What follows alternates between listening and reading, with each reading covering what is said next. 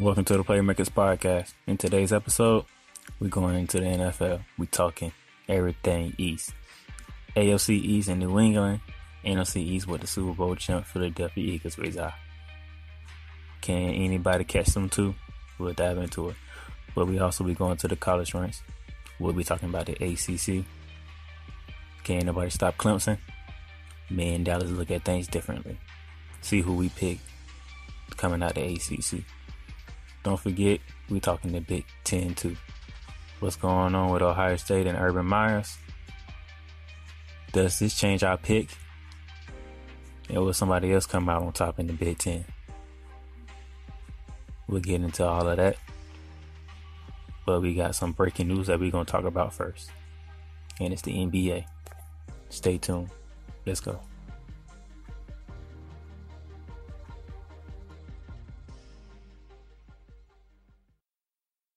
Welcome to the Playmakers podcast. We're back again. I'm your host, Darnell, the Playmaker Sallins. I got my co-host, Dallas Glenn. How you doing, brother? I'm doing good and great and lucky. Lucky.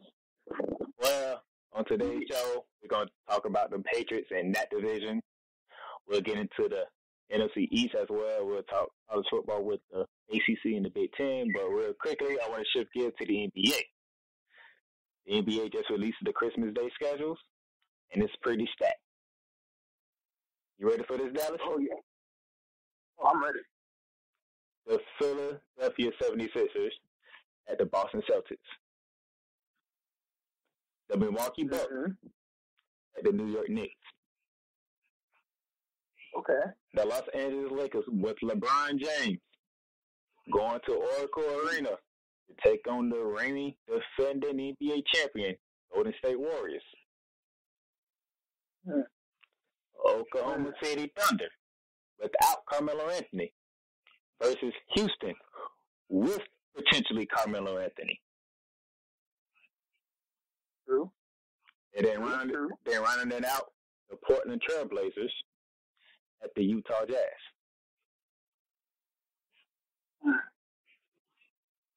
Which game are you looking forward to? What are you looking forward to? Oh, no, you first. Oh, me first? I'm looking at OKC, Houston. Carmelo Anthony was in OKC last year. He's projected to sign with the Houston Rockets this season. I want to see how both teams look. Without one piece and the other team with the piece.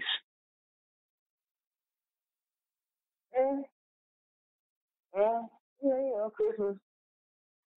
It's weird. The Christmas games, they're early enough to kind of sort of get a feel of how everything will go. But, I mean, it's also enough games to see, basically make predictions. I know it sounds kind of like both sides of the fence, but I'm saying all that to say, like, you know, I'm interested to see what Portland and Utah do. I want to see, like, which time slot their game gets. I want to see how close the game is. I want to see if one team can run away from the other. I want to see all those factors because, you know, those two teams are probably going to round out the playoff picture. I just want to see if, like, you know, one of them is capable of an upset. Because the West, as deep as the West has been, this might be the first year in a while that it's truly top-heavy. I mean, Golden State, Houston, if LeBron can do the LeBron effect again, Los Angeles, you're basically saying you have to beat the whole Warriors squad, James Harden, Chris Paul, and Carmelo Anthony for LeBron. All three of those tabs, that's like, I want to see if they got heart. I want to see if they have the heart. And not always finish out the season, but maybe make some noise in the playoffs. And then also, our boy from Duke, his name escapes me, but he's on the Jazz this year. Great. He was looking real good in Summer League. Grayson Allen. He was looking real good in Summer League. What do you think of the Eastern Conference semifinal rematch? Sixers and Celtics. At this point, I don't even know. It's like the same game plan. I mean, the thing, that game went to 7. That series went to 7 games. And 2 of the best players weren't even on the court. That's what trips me out, you know. No, the series went to 5 games. It did? It went to 5 games. I'm tripping.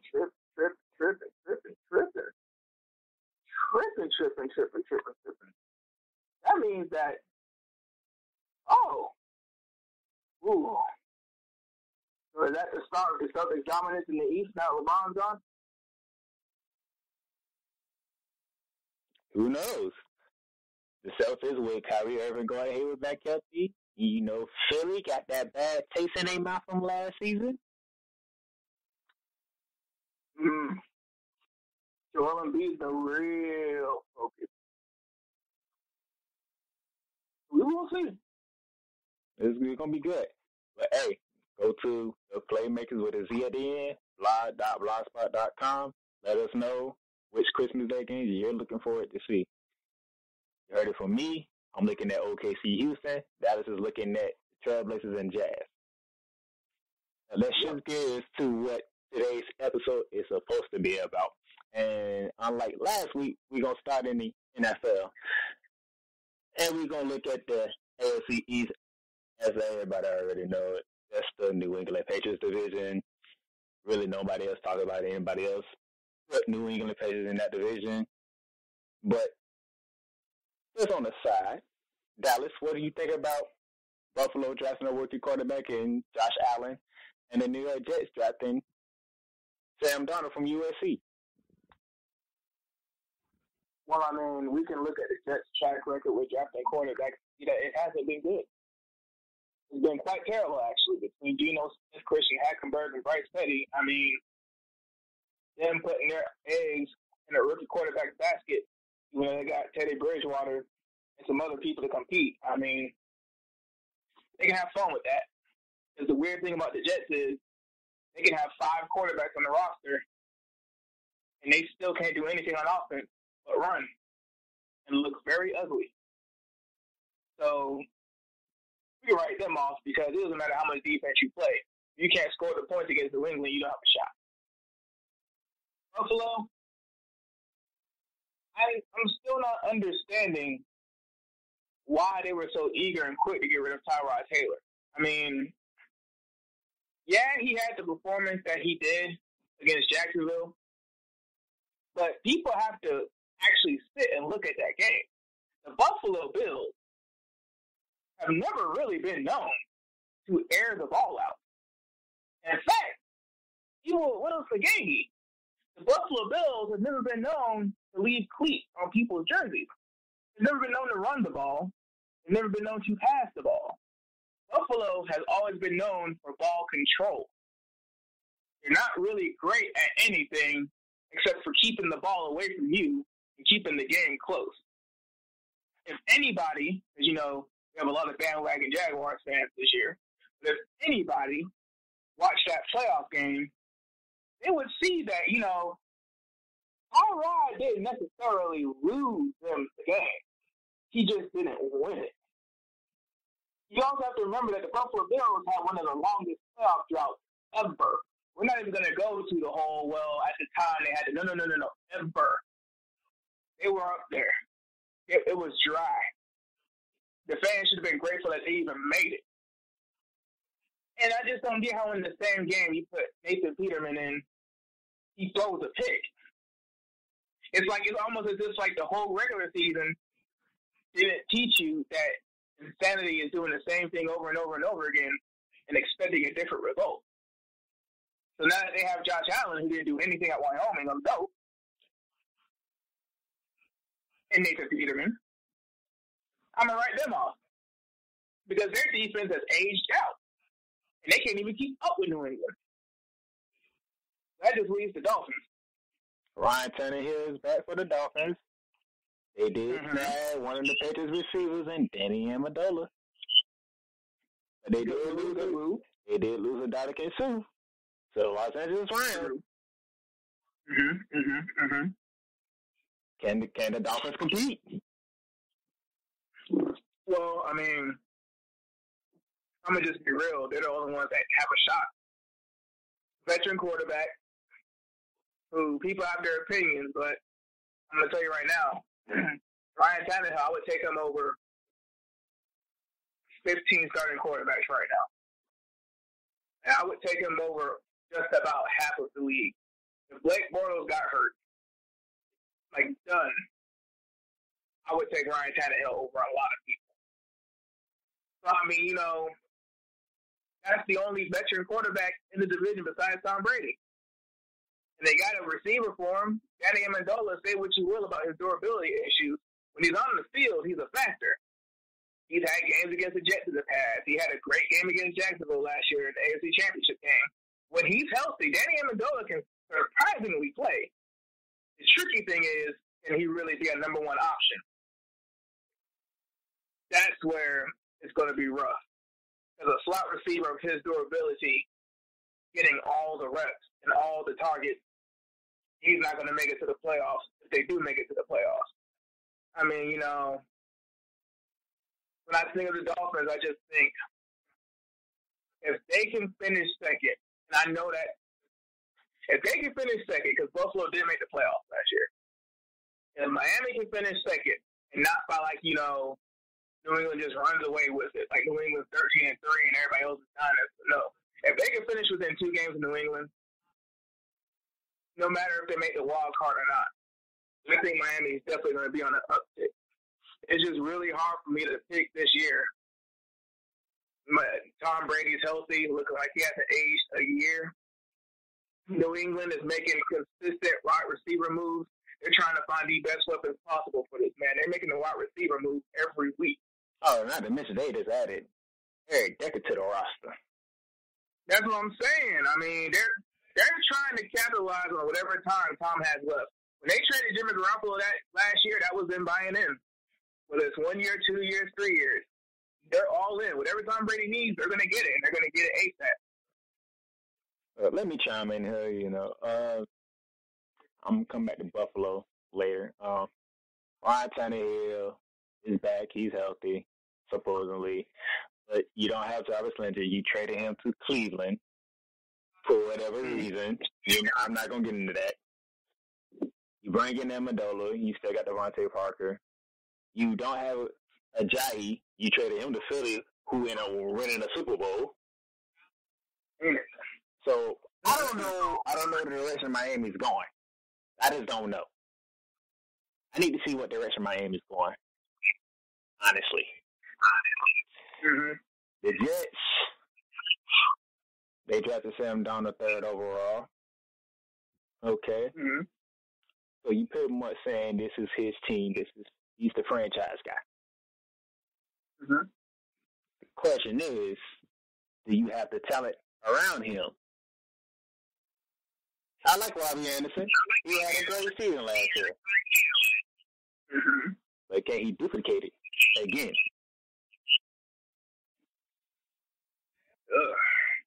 Can he be consistent?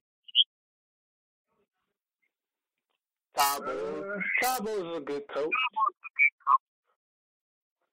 But when are you going to start showing progress? It's the question. How many years has it been now? About 4 years? 3-4 years? That's more than enough time to get something going. So when you going to start showing progress in the Jets? Now it brings me to Buffalo. You traded away Tyrod Taylor. You drafted Josh Allen. You brought in A.J. McCarron from Cincinnati. Okay. You still got Shady McCoy. Okay. Well. You made the playoffs last year. You played a hard-nosed, tough, old-style football game against the Jags. Okay. Uh-huh. Question. Do we believe in Calvin Benjamin? Oh, no. I don't. Do you? I don't know. And he didn't help himself when he said the remarks that he said about Cam Newton. I mean, coming off of, you made the playoffs last year just like Cam Newton. You lost early. just like Cam Newton.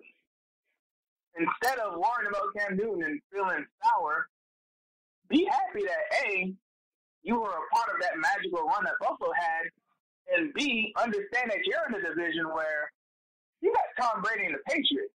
This ain't the NFC South where, and we're not talking about the NFC South, this ain't the NFC South where anybody literally has the chance to win a division every year, where 3 teams can make the playoffs every year. Dude, you're in the AFC East.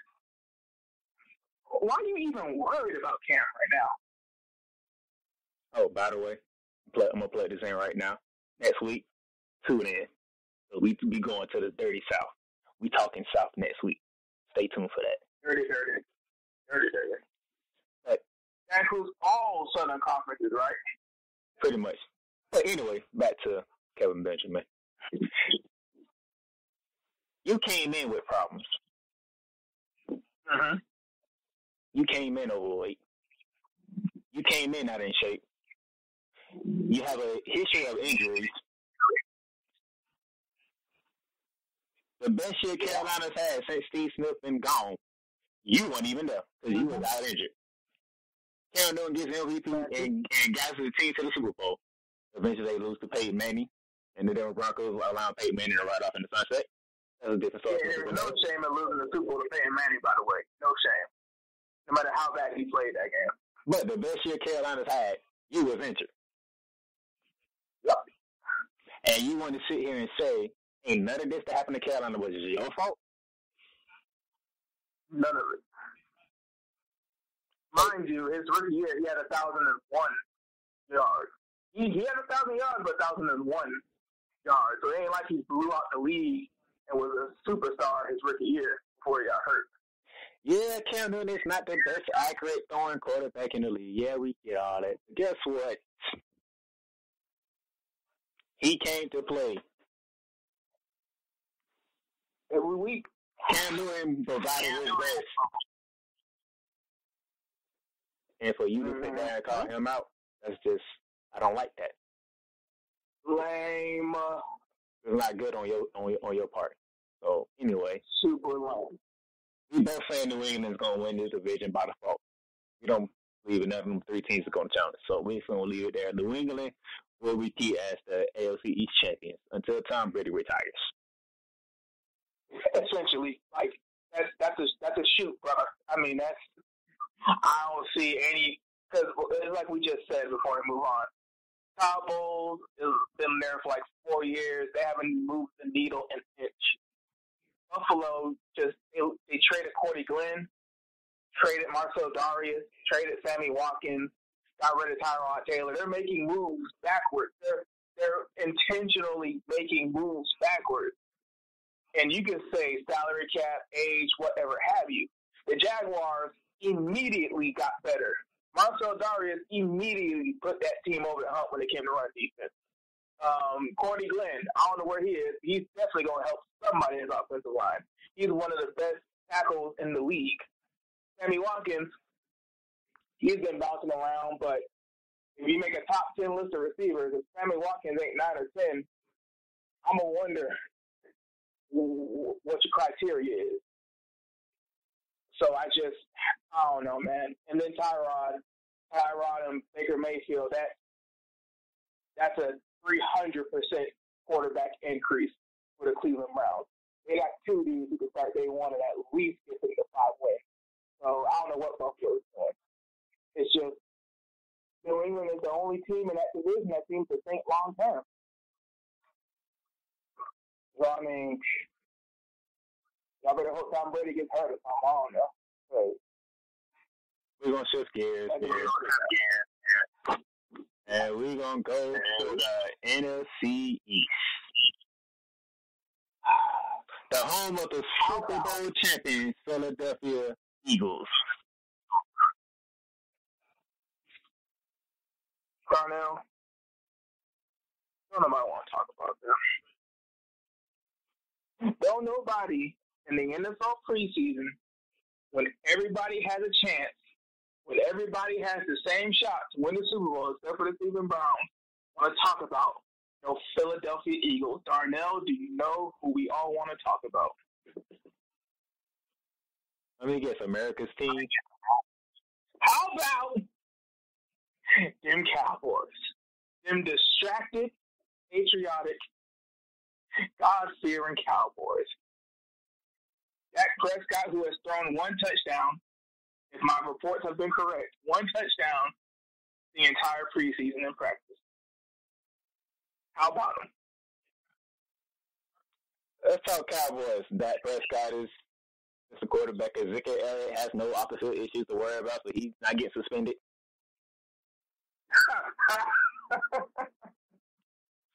Man, they added Adam Hearns from the Jacksonville Jaguars. They traded for Tavon Austin during the draft, during this past draft. Dez Bryant is no longer there. Jason Wynn has retired and is working for ESPN on the Monday Night Crew. Big loss. Underrated loss. And then Jerry Jones came out and said, nobody on the Cowboys will be protesting during that national. Best GM in the NFL. Dak Prescott said what he said about the national anthem. Dallas, you had to get up your own form. Dallas, the floor is yours. I give you the Dallas Cowboys. It's weird, man. You know, offensive line, they're trying to bounce back this year. Dak Prescott is weird. I don't really know if it's bouncing back for him because I think that Ezekiel Elliott really was the offensive leader of that team. I think the Dallas Cowboys have built themselves to be the old school football team of the NFL. There's the Cowboys, there's the Ravens, there's the Seahawks, and there's the Jaguars. Those are the teams where it's smash mouth, it's defense, the offense. I mean, a quarterback might be taking a snap, but hey, it's physical. I think the Cowboys with Ezekiel Elliott for all 16 games should be one of the best teams in the NFC. I think Dak Prescott was exposed last year where he needs an elite running back behind him. But at the same time, let's really look at the old school NFL. Hall of Fame quarterbacks weren't throwing numbers like they're throwing now. And some would say, well, that's a sign of the times, Dallas. And I say, you're right. Dak Prescott would probably be a Hall of Fame quarterback in the 60s or 50s. But it's 2018. When they put 9 in the box, because Dak Prescott's only thrown for 95 yards and a pick. What are the Cowboys supposed to do with that? It seems like every year, Darnell, every year something happens to where the Cowboys on paper should be bouncing back and having that year. And it's always something. 82% of the time it involves fairy tales. This year is one of those years. But the other 18% is something on the field where it's just you almost see it in training camp. Oh, that's not good. Cowboys secondary, historically, oh, that's not good.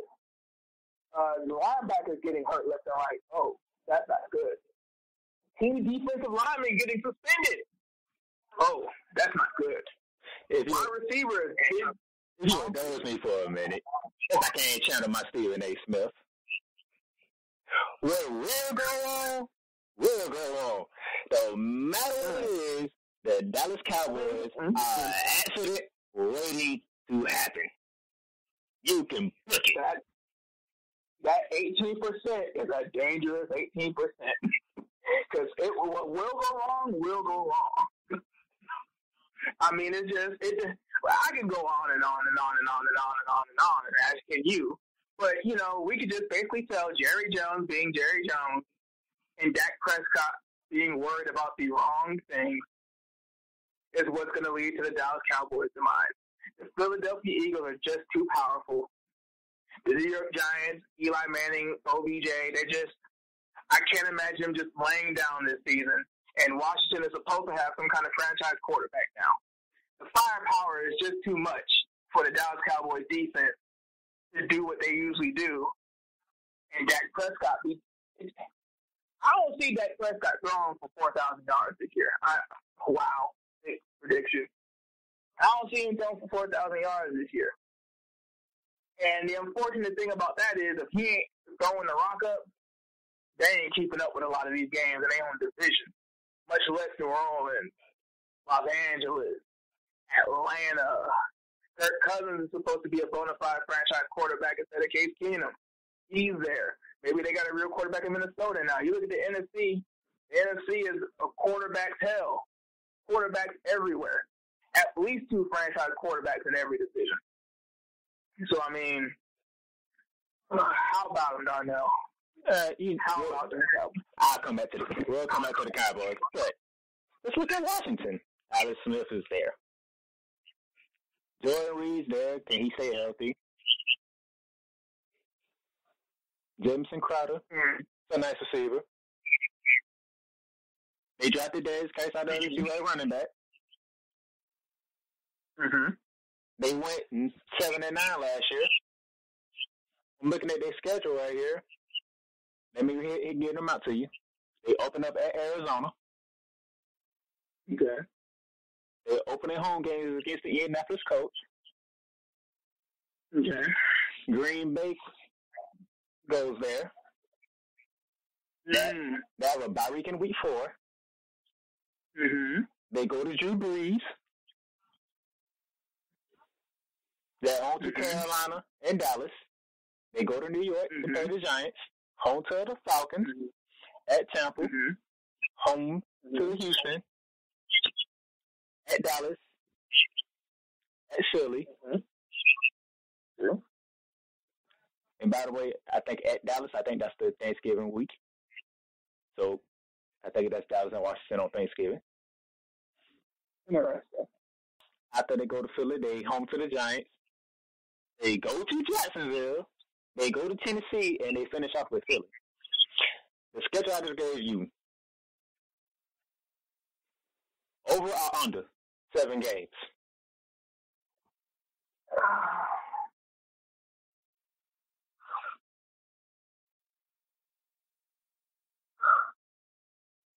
I say 8 and 8. I say over. You'll say over. Yeah. So Here's my reasoning. I am of the belief that having one player is better than having 21 players. What I mean is, in the NFL, once you have a franchise quarterback, you immediately have a chance in every single game you play. So when we think about the Washington Redskins and their schedule, I mean, because I'm pulling it up myself, I mean, I think of Alex Smith. I think of what he was able to do in Kansas City. People forget. Let me just remind y'all real quick. Alex Smith was taking the Kansas City Chiefs to the playoffs when he didn't have a wide receiver to throw a touchdown to. The man was literally dinking and dunking the entire season, made the playoffs. And if I remember correctly, I think that was the year, I may be wrong, that was the year they lost to Pittsburgh, basically because of a holding penalty. I might be wrong. That might have been Jerry Macklin's first season. I know the year before wasn't like they got blown out. In fact, that might have been the year where they blew out Houston at Houston in the first round when Brian Hoyer was throwing up picks like it was Christmas Day or something. So when I look at the rest of the Redskins, Alex Smith doesn't need a deep threat. Alex Smith doesn't even need a number 1 receiver. You can put number 3 receivers out there and have Reed with him and give him a running back. Alex Smith doesn't like to throw the ball deep. Alex Smith is the greatest game manager of all time. He will not lose you the game. Alex Smith is not going to lose. That game in Jacksonville, we're going to win, but it's going to be by like 3. Alex Smith is going to do just enough. Alex Smith is going to throw the check down. He's going to throw the tight end flat. He's going to do good in the red zone. He's going to do what he has to do to keep that game close. And that defense is going to do what they have to do to make sure Alex has a chance. Alex Smith is just one of those players where he keeps your defense off the field. He keeps everybody healthy because he spreads the ball around because he's not going to throw it too deep. And he doesn't like to force balls into coverage. As soon as that one wide receiver starts getting doubled, Alex Smith is going to go to a different target. He's going to keep the Washington Redskins in so many games this year. They can beat Indy. They can beat Arizona. They can catch New York flipping. They can catch Dallas flipping. They can catch Tampa Bay. They can catch Houston. Shoot. If you think about keeping the ball away from Marcus Mariota and Derrick Henry, he might be able to get something in Tennessee. He might be able to pull that upset.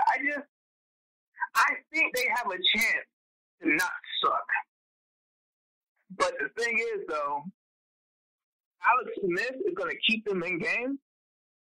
I just don't know if the rest of that team is there yet. Losing by 5 is still losing. Losing by a field goal in the last second is still losing. Losing in the last 2 minutes of overtime, 7-2, is still losing. So, I mean, I give them 8. It's 500. It ain't like it's nothing extravagant and miraculous. It's 500. I think they can go 500. I've seen worse teams go 500. Interesting.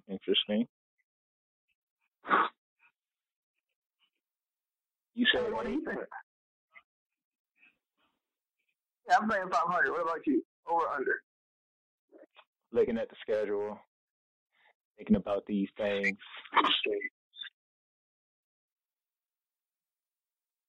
Either they go 7-9 again, or they go 9-7.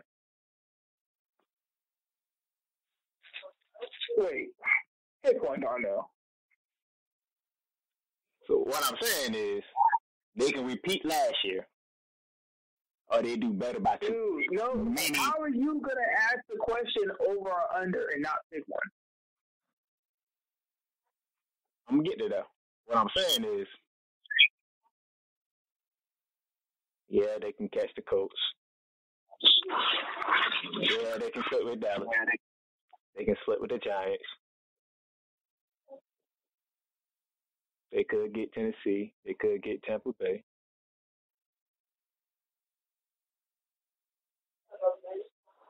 Can they get one from Philly?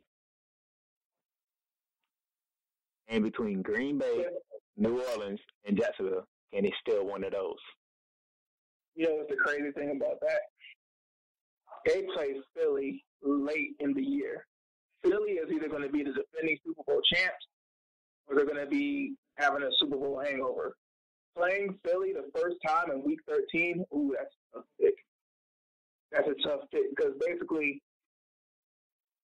Philadelphia is going to be in raw form. Either Carson Wentz will take his job back and be lighting it up, or Nick Foles is just going to be dominant. I don't think they get Philly. I think they get swept by Philly. It's too late in the season. Maybe Week 1 or Week 2. Maybe when everybody's working the kinks out. But nah, man, that's going to be full force Philly by then. You think they're going to catch one? Remember, that last game of the season is against Philly. I mean, if they're resting the starters, yeah. So, I'm saying they go 9-7. They split in their division. And somebody's getting caught between Green Bay, New Orleans, and Jacksonville. Somebody's getting caught. And I'm going to throw Atlanta in there, too. I think that Jacksonville and Green Bay, those are the ones that are most likely to get caught. Because I don't think Atlanta and New Orleans are going to, they play in the same conference. I don't think that they'll be caught slipping. I think Green Bay, because Green Bay, if Aaron Rodgers if he isn't playing 1,000%, anybody can play a close game with Green Bay. In Jacksonville, late in the season, last season might happen. They either might get too confident and get caught slipping, or who knows? Because Week 15, the way that NFL.com and ESPN, a lot of them are doing, Week 15, Philly, New England, Jacksonville, Minnesota, they should be looking to rest people at that point. It's probably going to be Jacksonville or Green Bay. I think those are the two teams that might get catch. They might catch slipping. I'm going to throw another plug in here. Next week, we're talking Jaguars. I think I'm going to shock some people with what I got to say about the Jaguars. You probably won't. But let's get to the team I'm looking forward to challenge the Eagles the most. You see, the New York Football Giants. They went 3-13 last year. It was a terrible year for the Giants. I'm looking for the Giants to bounce back. Eli Manning is healthy. Odell Beckham is in training camp healthy. They drafted arguably the best talent in the draft in Saquon Barkley. True. They added Alice Ogletree to the defense along with Connor Bonner in the linebacker core. I'm looking at the Giants to challenge the Eagles. So by challenge, do you mean hang with them in the beginning of the year and Philly pulls away, or if Philly finishes 12-4, New York finishes 11-5? Before I get to that, let's look at the schedule. They open up at home to Jacksonville. Ugh. They go to Dallas for a night game. They go to Houston the week after. Home to New Orleans at Carolina. Home to Philly at Atlanta. Home to Washington bye week at week 9. The second half at San Fran. Home to Tampa at Philly. Chicago at home, at Washington, home to Tennessee, at the Colts, and finish it off with Dallas. So we both know they're going to win more than 3 games. So we ain't going to do the over and under 3 games with them. Question is, Jesus, which one? Well, okay, let's get the first 3 out the way. Because, I mean, when you have a running back to complement that one, they have their one. Eli Manning, say what you will about him. His regular seasons are always rocky. But if New York Giants find a way to sneak into the playoffs, everybody needs to be on red alert. He's just one of them quarterbacks where if he gets into the playoffs, it's a wrap. That being said, I mean, it's the regular season. Let's think about it. That's tough. Because you're going to have Saquon Barkley versus Leonard Fournette. That in itself, I mean, I give the edge to Leonard because he's proven. Saquon isn't about to be a scrub. Like that game is about to be ridiculous. That might be one of the highest scoring games of the season with more than 400 total rushing yards. That's going to be one of those games. Even with the defense that Jacksonville has. I think Saquon's going to – look, man, I believe in the kid's talent. I think in the NFL, we can't put none in the box against Eli Manning. OBJ is good. I don't even know who their second receiver is. Full disclosure.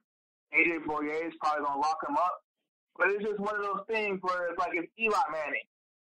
Even though Eli has been having a really, really, really bad stretch the past couple of years, until he retires, I don't see any reason to disrespect him like that and just open up the game but take it up. I'm here to tell you. AJ Boyer might struggle. Against who? Because you're going to have Ramsey on over there, and you're going to put Boyer on Sterling Shepard.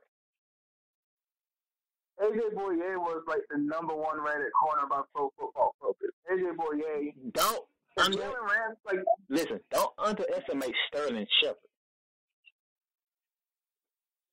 Are you just saying that for argument's sake, or do you really think AJ Boyer can't handle Sterling Shepard? No, what I'm saying is, don't think AJ Boyer is just going to shut down that other side. He's going to have his hands full. Sterling Shepard is a receiver. and not to mention. Well, AJ Boye is a cornerback. I mean, what's Sterling Shepard done to do work like that against a top 5 NFL corner? What? You mean to tell me you just going to go ahead and give Jalen Ramsey the matchup with OBJ, but think AJ Boye is going to struggle against Sterling Shepard? I'm saying Ramsey going to struggle too.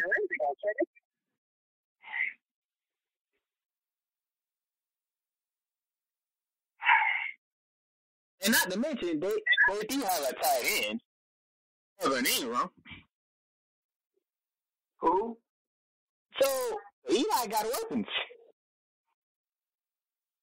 I respect Eli, but I don't respect his weapons except for OBJ and Saquon Barkley. I'm guess you're going to have to learn on week 1 then. You like the only one that I know that doesn't respect Eli's weapons. I respect Eli. I respect Sterling Shepard. I respect OBJ. Trust me. Don't sleep on the Giants. Don't sleep on the Giants. They got weapons. Well, I hope Giants fans listen to this episode because you're about the only one hyping them up like this year. After that game, we're going to revisit that game. We're going to bookmark that one. When that week comes, first one. It's the first one. We're bookmarking that one. Jesus, okay, what? Now, the other game I'm looking at, New Orleans. Manny versus Breeze. Barkley versus Kamara. That would be the last game of Mark Ingram's suspension. We'll get into that next week. Second year versus first year. Here's the weird thing about the trend with NFL running backs. NFL running backs aren't truly proven until their third year. Because I think the sophomore slump hits running backs the hardest out of every offensive position. I think the sophomore slump hits them harder than they even do quarterbacks. So it's going to be interesting with Kamara because we can't overstate how important it was to have that 1-2 punch in New Orleans last year. And it's only 4 games. And we'll talk about New Orleans next week. But it's 4 games, and they still have the rookie of the year. I mean, come on. And they got Drew Brees, so they're going to have a shot. But, I mean, I don't know. Once again, that's tricky. You look at Jacksonville and New Orleans, that's tricky. We can go to the following week. At Carolina. Oh, God.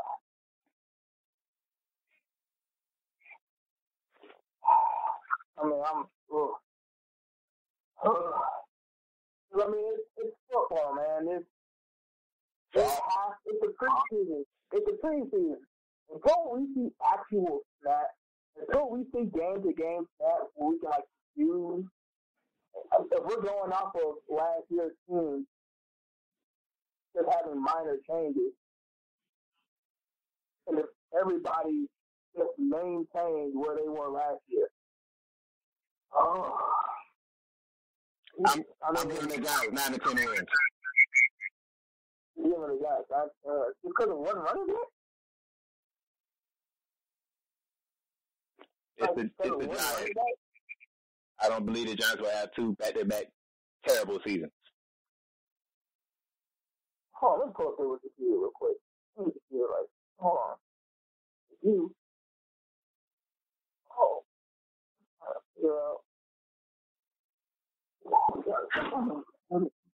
I know how to. When is schedule? 2016. Did they have the 2016? I don't think they did. Jesus. 9 to 10 wins. God. Why are you being so sweet? I'm saying the Giants will be fighting for a wild card spot. God. Oh, that made me sick. By week 15, when they play Tennessee, they will be in a wild card hunt. Jesus, oh God. And I'm going to say this too. They're going to be in a wild card hunt with the Dallas Cowboys. Oh God. Philly will win the division, but I'm saying the Giants and the Cowboys will be fighting for a wild card spot. Okay, so let's see. Since 2013, 7-9, 6-10, 6-10, 11-5, 3-13. So, I mean, I give Eli Manning the same respect as Aaron Rodgers.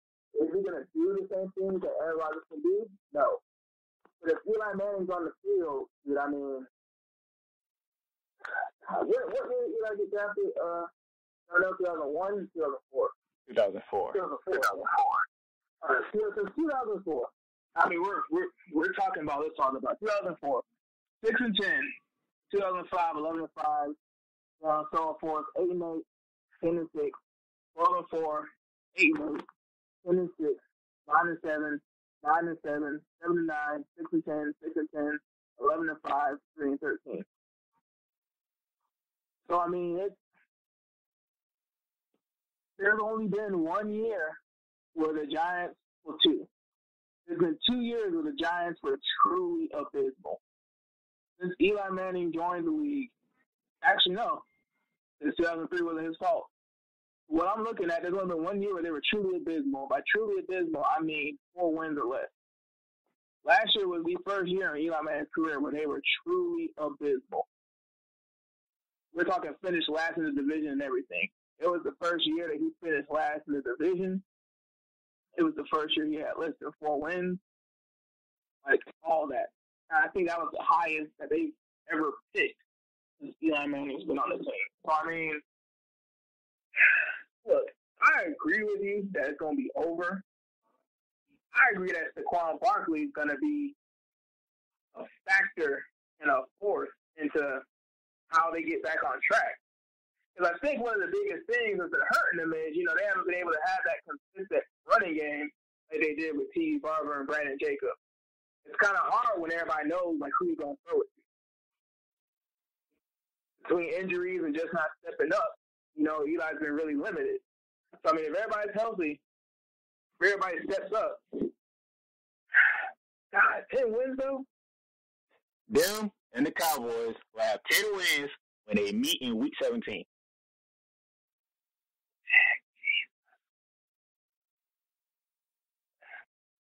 And that match is going to most likely determine who gets a wild card spot. So I'm saying Philly's going to win it. Philly's winning the division. I'm not picking against Philly. That's a Super Bowl chance. I mean, if you get 10 wins in the NFC and you don't make the playoffs, something went wrong. Yeah, I mean, if they both walk in with 10 wins, shoot, they both going to get into the wild card. Because you're saying what week do they play? When you think they're going to have 10 wins? Week 17. The final week. Week 7. If they both walk in with 10 wins in Week 17, and one of them, so wait a minute. So Carolina and Atlanta aren't going to get 10 wins. Oh, we're going to get to that next week. But no, I'm just trying to think to myself, like, when I say they remember there's 2 wild card spots. I'm saying one of them is probably going to go into the NFC East. Okay, I can reasonably see that. I can reasonably see it. It's just, you mean to tell me one of them is going to finish the year with 11 wins and Yes. still lose to Philadelphia? Yes.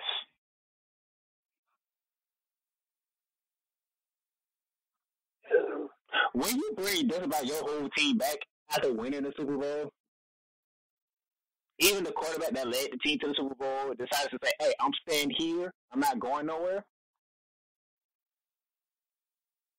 Oh, what bad can I say? What is a bad thing I can say about the Philadelphia Eagles? Not one. All the key players are coming back. Yeah, they got a hell of a schedule. I give them that.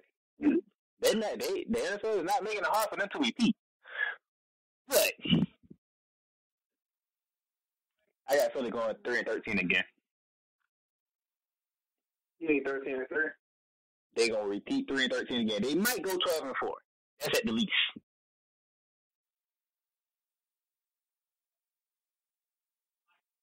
Yeah, I mean, the 3 games. The NFL is an offensive league. With this headroom, how is anybody gonna stop Philadelphia?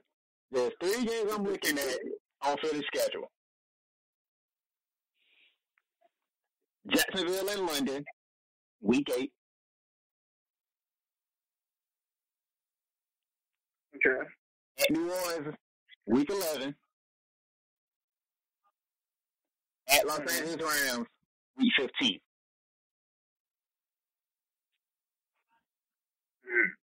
Now, first game that might can happen is probably Dallas or the Giants catching them on a bad week. Well, I mean, if they're gonna have 10 wins each, week 17, they're gonna have to catch a game off Philly, unless one of them just turns into a juggernaut this year. Like I said, the way Dak Prescott's been looking in camp and everything, and the way Dak Prescott looked last year, you're basically saying Ezekiel Elliott's gonna get ran into the ground, and that's just not sustainable. So it has to be New York, really, because New York has a quarterback. So we're already saying 10 wins in the NFC gets you a chance at the playoffs. Yeah. 10 wins in the AFC because, I mean, we've already talked about the AFC North. We basically wrote off everybody but one team. This week, we done wrote off everybody but one team. Now you're going to look at the South and the West. I mean, somebody's got to get the last 2 spots. But yeah, double digits in the AFC get you in. The AFC is weak. So in the NFC, to be considered a playoff team or have a shot to get in the playoffs in the NFC, you have to have at least 10 wins. At least 10. It's too many teams. 9 wins is not going to cut it. No, because somehow, some way,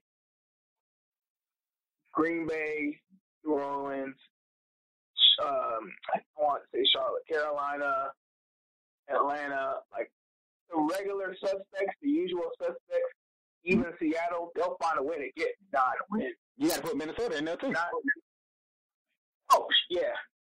See, Minnesota, if Kirk Cousins just doesn't throw picks, if Kirk Cousins can just manage the game, Minnesota's going to be in the hunt. I even put Detroit in there. Hey, they who was the guy we talked about last week? They got LeGarrette now, right? Yes. I mean, look, Matthew Stafford, he's not in the Aaron Rodgers or Eli Manning class yet. It's unfortunate. He should be, but Matthew Stafford is one of those guys where it's like, what ifs start coming in. Maybe this year, the what ifs can be answered. Because he has weapons. So, I mean, yeah, 9 wins in the NFC is the equivalent to 7 wins in the AFC. Like, what you want, a cookie? Almost there, buddy. Like, almost don't cut it. Only in horseshoes and hand grenades. So, yeah, like, it doesn't surprise me because you also got to think. I think the worst division in the NFC, even though we'll get to it, is probably going to end up being, actually, that's the thing about the NFC. I honestly believe every team in the NFC has the capability, well, except for Chicago. I think every team but Chicago, Tampa Bay, Washington, and Arizona has the chance to catch at least 6 games this year. Ooh, you said Arizona. Everybody else has a chance to win more than 6 games. I take he put Arizona in that category of not being worth watching. There's only so many. There's 16 teams in each conference down there. There's literally only so many wins you can get. There's a buzz around Arizona. I'm just saying. There's a buzz over there. We'll get into it in 2 weeks. There's a buzz over there in Arizona. Are you going to vouch for every team but Chicago and Cleveland, basically? Hey, you got to remember, they're getting their running back now. Okay. But we'll get into that. Sam Bradford's there. They drafted Josh Rosen. I mean,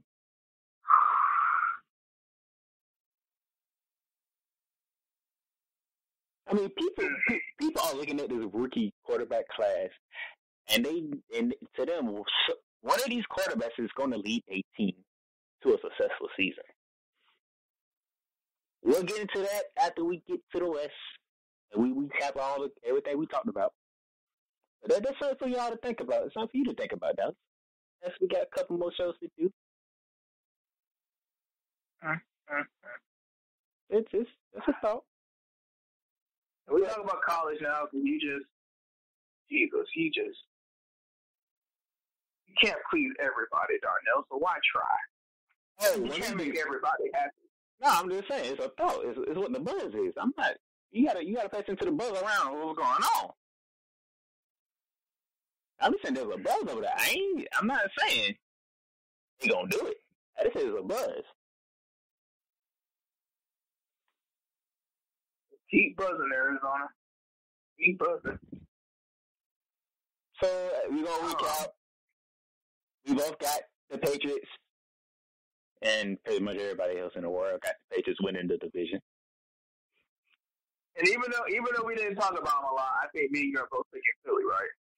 And we both picking Philly. They brought everybody back. It's like we didn't talk about them a lot, but it's for obvious reasons. Like what's there to talk about? Everybody that came back. They got both quarterbacks. They got one quarterback who was about to be an MVP candidate before he got hurt, and another one who blew out the Patriots in the Super Bowl. What's there to talk about? I mean, but my hot take is the Giants and the Cowboys will be fighting for a wild card spot. There's two coming out of the NFC East.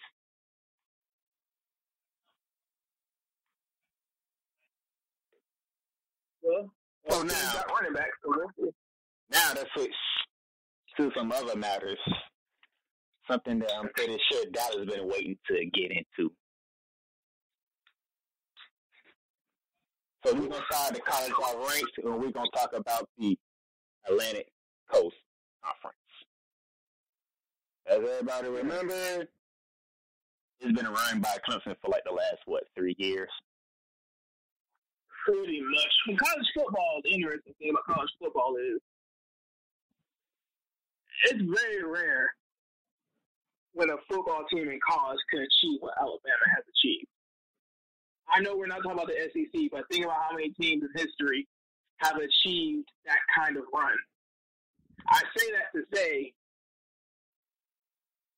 this could be the year.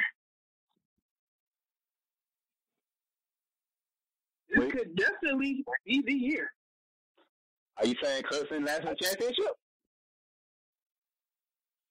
No. I'm saying Clemson caught slipping. Oh. I'm saying Clemson, the coach might not get complacent. The staff might not get complacent.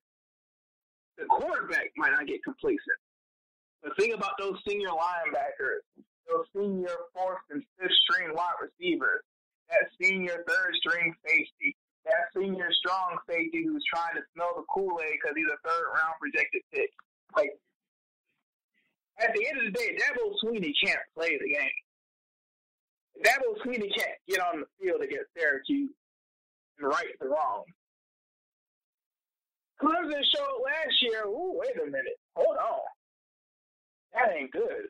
What's that? Syracuse. And if I remember correctly, I have to look it up, right? Ladies and gentlemen, if you're a Hurricane fan, if you're a Seminole fan, he's saying this is the year Clemson gets caught. If y'all can't do it this year, I just don't know. I don't know. If this is not the year for Miami, because, I mean, Florida State, I can give Florida, because in college football, way more so than NFL football. College football, once you lose your quarterback, it's a wrap. It's done. So that's it. Bye-bye. Gone. The dude they threw out there, forget, like, measurables. You could tell he was a true freshman. You can't throw somebody into Power 5 football as a true freshman who wasn't expected to play. I don't care if he was stressed out. I don't care if he's on scholarship. I don't care if they didn't redshirt him for a reason. Dude, week one expecting to play, quarterback goes down with an injury. Dude, let's be real. All right. So I can give Florida State last season, but whew. By you looking at Miami, I must ask this question. Is the U officially back? Define back. We all remember the U. They had the swag.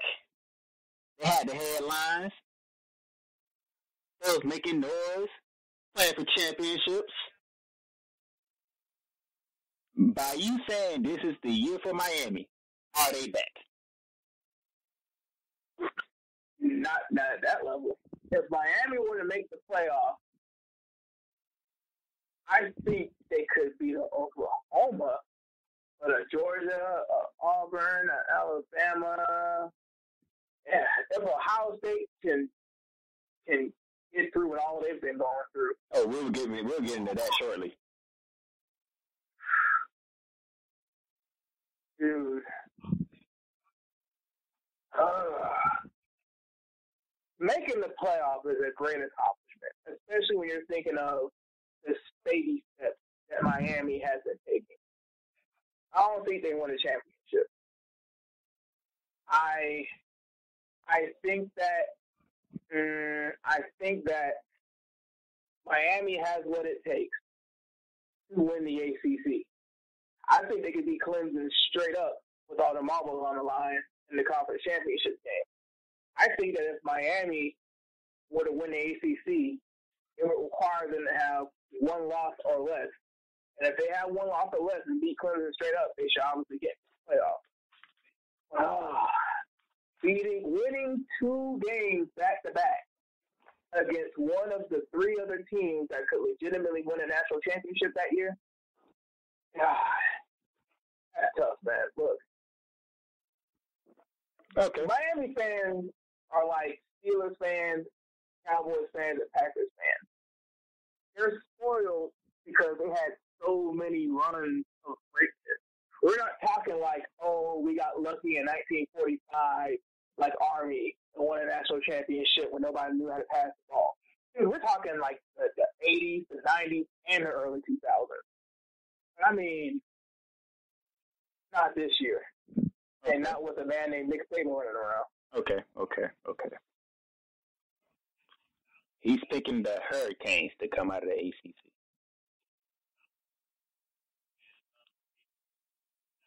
Dallas, my brother. Mm-hmm. I got to disagree with you. Oh. Clemson's not getting caught this year. Clemson will not be caught. Miami, last year, it was a great season. It was good. But all of a sudden, you still lost to Florida State. And everybody knew Florida State was having a down year. Florida State still owns you. But that loss didn't keep you out of the conversation. You got down, you went to Pittsburgh, and you couldn't beat the Pittsburgh Panthers.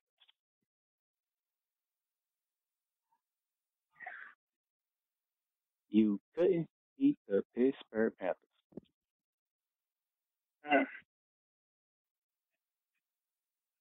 What is there for me to believe? When you had your shot, when you had your chance, you got caught by Pittsburgh. And Pittsburgh went 3-5 in conference play, 5-7 overall, but one of the 5 wins was to Miami.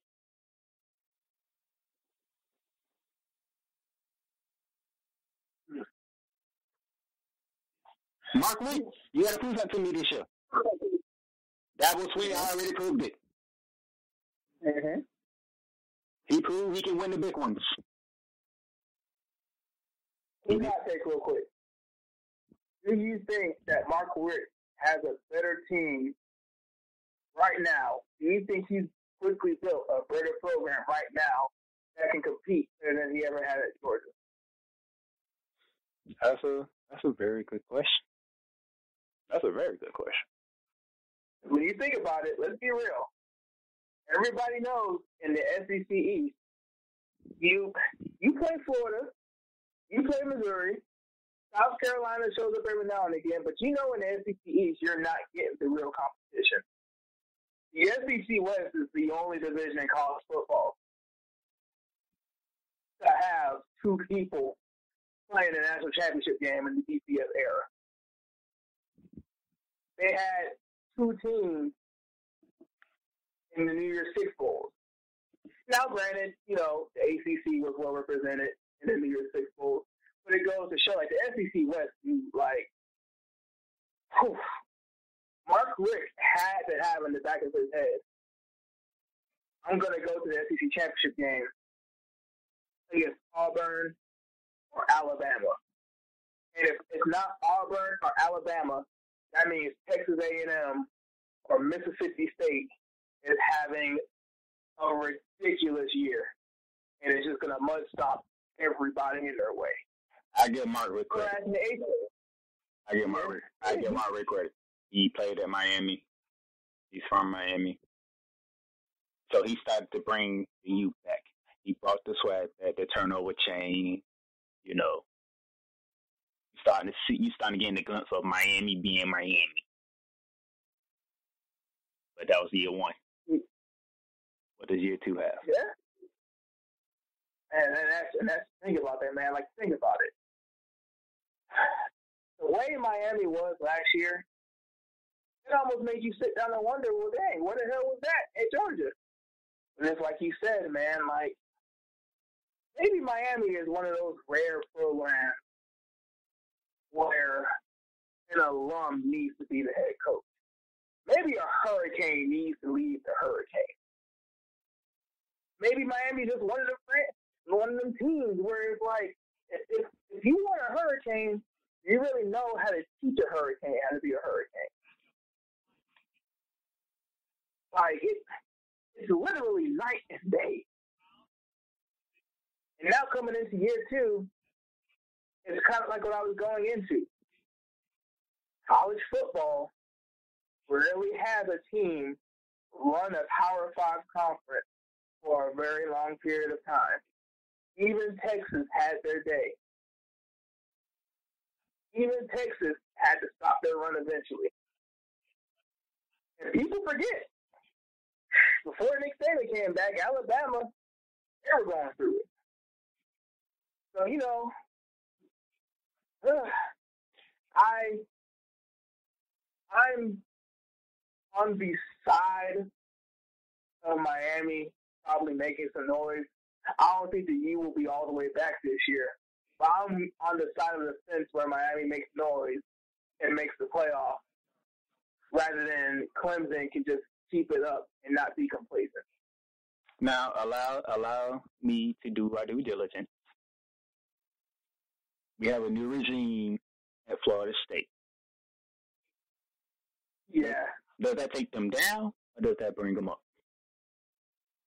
Man, God.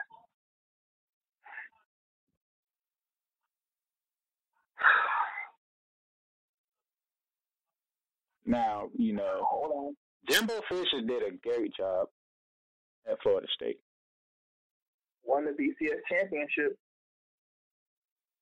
It was just one of those things where the old message is old. Yeah, man. It's old. So, hey, you did everything you could do here. You had a great tenure, but we need a new voice. Yeah, man. Like, Florida State Seminoles are pretty much the Pittsburgh Steelers of college football. Willie Taggart is like the third coach in like 4 decades. It's like, Florida State's going to give you the time. Now, Willie Taggart goes out and is 4-5 or 4-6, or I don't know if they're going to give him that much time. But realistic expectations, Florida State should finish third. I'm being real realistic, like being super duper realistic, taking into account Miami, Clemson, Georgia Tech, Wake Forest. Duke's been trying to do some stuff and develop over the years. Taking everything into account, Florida State should finish third. I think that Willie Taggart should A, keep his job, B, shouldn't get ran out the city, and C, should be respected if he can finish third in the ACC. Now, for those who don't know, Willie Taggart, he came from Oregon. And Oregon it was decent. I mean, Oregon, it's tough to rebuild when you lose a coach over and over again. But, it was okay. It was okay. College football, we have ridiculous standards. But, considering the fact that we're talking in the context of who's going to make the playoff every week, it's okay at Oregon. Well, you said ridiculous standards, so let me go ahead and put this in here. We'll come back to Florida State, Miami, Clemson, but I got to throw this in here. A situation happened at the University of North Carolina. Yeah. 13 players have been suspended from the football team for selling the team shoes.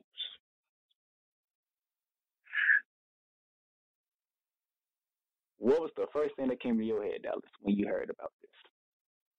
The NCAA is a joke. It's a joke, dude. Like, first off, think about it. The team gave the kids shoes. But the team can't give walk-on a free meal. So by NCAA rules, walk-ons can't eat a free meal with the team. They would have to somehow pay for it. And there is team issues here. Like, for example, if you're in practice and you walk out the building in your practice gear, it's not being given something impermissible. It's team authorized. I would imagine, in theory, that if somebody were to wear a practice jersey, take it home, and have it back by the end of the season, it wouldn't be a violation. They have sweatsuits and stuff and all that. What I'm basically trying to get at is the NCAA is totally ass backwards, all kinds of turned around. The dude sold the shoes that were given to them by the team. Michael Jordan. Yeah. These are Jordan-branded shoes we're talking about here. Yes. So you have to think to yourself, like, these are Jordan-branded shoes from a major Division I football program. You are stunting, you are styling, you are profiling. Not to mention Michael Jordan went to UNC, so. Exactly. You represent the University of North Carolina, the Queen City. I mean, you got a lot of great alums from that state in general that know something about expensive clothing. So when you think about it, dude, when do these guys have a chance to get a job? They're doing summer conditioning. They're doing training camp. They're doing spring. Like, when do these guys have time to do anything but student teaching or internship that's mandated? Like, these dudes, I didn't look it up. I'm like, hey, what class were they? How many seniors were there? Do you remember? No, I don't. Not off the top of my head. Okay, so let's say like the majority of these dudes are underclassmen. But I know let's say the majority of these. I know at least half of them are starters. especially the quarterback. You got starters on the football team that colluded together to sell shoes. So this makes me wonder, like, okay, they're at a major program. UNC, this is not the first time that they've fallen under violations in the athletics department. So it makes you wonder, well, dang, okay, if you had tutors for the boys and everything, but clearly they've tightened up. Clearly they don't want the NCAA to come down on them again because they clearly ain't paying the dudes. There is no under-the-table money at North Carolina because starters are selling shoes. Here's my thing. And it seems this is a trend. This is a trend, and for some reason, has nobody solved this trend yet. Seems like every time when college sports are coming back into play, you have these things where student athletes are in trouble for selling stuff or getting stuff from other people, stuff like that. It begs the question once again, should these college athletes get paid? Because I know people are asking that question. Because every time you turn around, there's an athlete in trouble with something that involves money.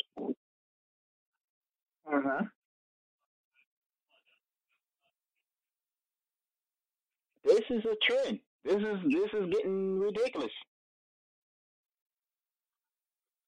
It's clear that when you give an athlete their clothes, is it personal property or is it still school property? If you are selling school property, I can understand. But if you give that you can take it home, they're not a violation. I can't sell it.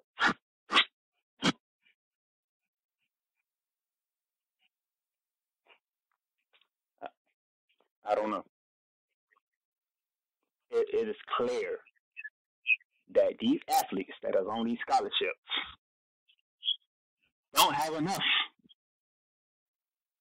And dude, just 1 second. Let me represent real quick. This is football we're talking about. And sometimes college basketball we're talking about. These are the revenue-making sports. Baseball is probably in third place.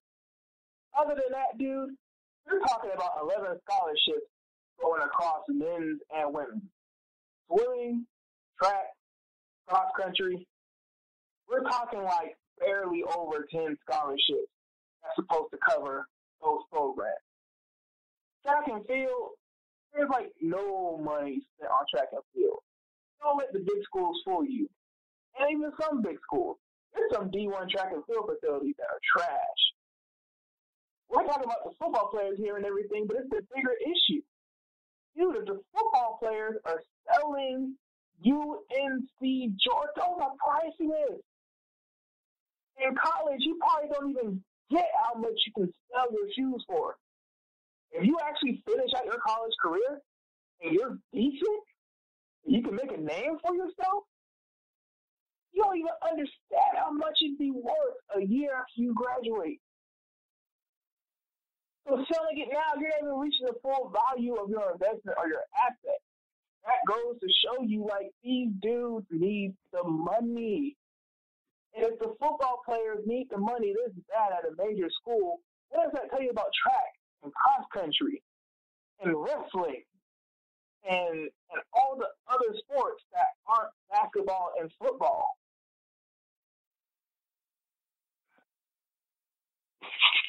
You know, we're not going to get any more into it, but if you have any feedback, you can hit us up on our website. You can hit us up on Anchor. You can hit us up on Facebook, Twitter, whatever, and give us your thoughts on this.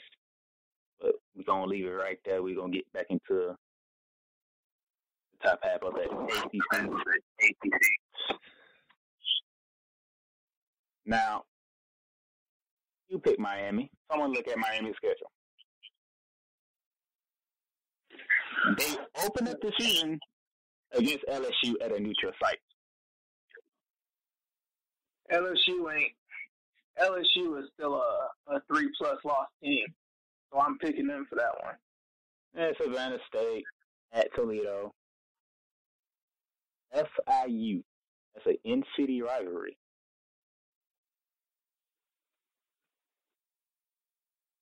Mm-hmm. But I mean, I know you like to play both sides of the fence, but dude, FIU doesn't have a chance. You saying FIU doesn't have a chance? UNC after that. Florida State comes to Miami. October 6th. Mm-hmm. Sucker that game. That's where that one regular season loss might come.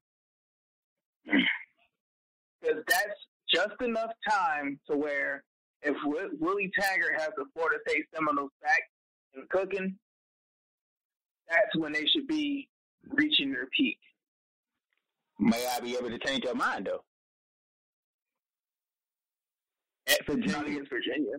At Virginia. At Boston College. You telling me one of those teams can't catch Miami? I don't see Boston College getting Miami. Because what's going to happen is, if they lose against Florida State, that's going to wake them back up. If they lose against Florida State, now I'll say this to your point. If Miami can beat Florida State, then I can see them looking at that as a hump that they just got over and that it's smooth sailing. But I'm trying to figure out who I give more of an edge to, though, out of those two. To be honest with you, if it's not Florida State, I really pick Georgia Tech. I look at Georgia Tech as the other team besides Florida State that could probably get them. I see Virginia Tech. I don't think I think Virginia Tech. That's Virginia Cavaliers. I'm saying Virginia Tech, November 17th, Lane Stadium, Blacksburg, Virginia. And you know it gets down at West Virginia. It gets down at Virginia Tech. It gets down.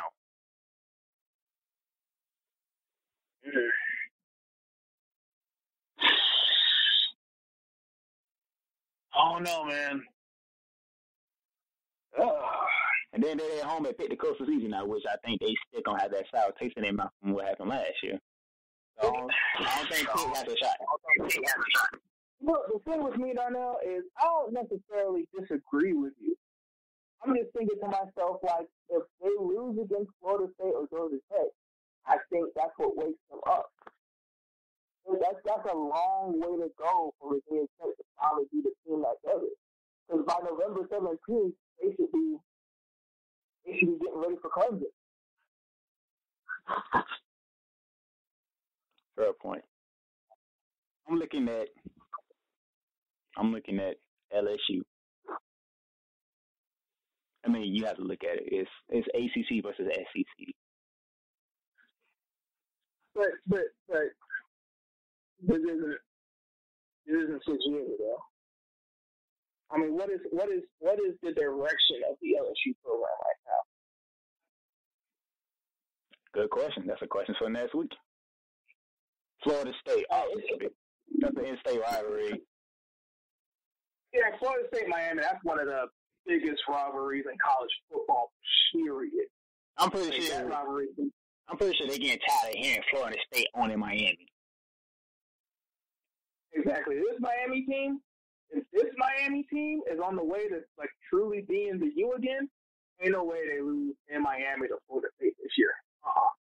Because DeAndre Francois, we didn't even get the chance to like really see what it would be like having a full season with DeAndre Francois. I mean, last year was supposed to be like his like legit like coming out party.